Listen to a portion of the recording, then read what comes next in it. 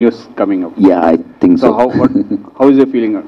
So yeah. You earlier did that rom-com films, let's say 3 films. This is a survival thriller you did for. Actually, I think the reason behind the being the highest grosser film in Kerala ever is that the common man, they stood together in the flood, and they felt that it's our film, and word of mouth was like, it's a most powerful marketing technique I have ever seen in Kerala, because those people came together from different places of like, and it was like, it's our movie. So if the film hits 150 crores in Kerala, that's because 3.5 crores people stood together. Those crores are for those people.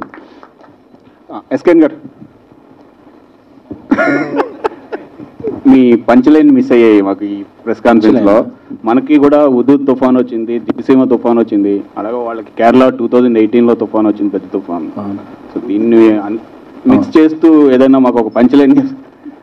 Fan తుఫాన్ గురించి ఏం మాట్లాడుతున్నా? Fan అంతే, నేను తుఫాన్ గురించి మాట్లాడలేదు. తుఫాన్ సునామీగా మారి కలెక్షన్స్.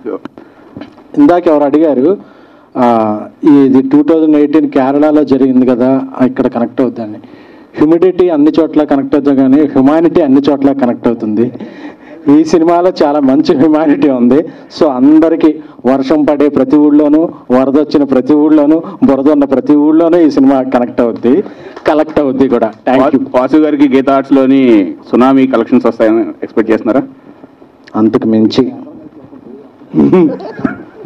మీరు వేసే రేటింగ్లు బట్టి కలెక్షన్ల బ్యాటింగ్ ఉంటుంది. Thank you sir, thanks to media. మొత్తానికి ఈరోజు మన హరీష్ శంకర్ గారు, ఎస్కేఎన్ గారు కలిసి ఒక్క ప్రెస్ మీట్లో మొత్తం ప్రమోషన్ చేసేసారు. Thank you sir, thank you so much. Suresh గారికి స్పెషల్ థ్యాంక్స్.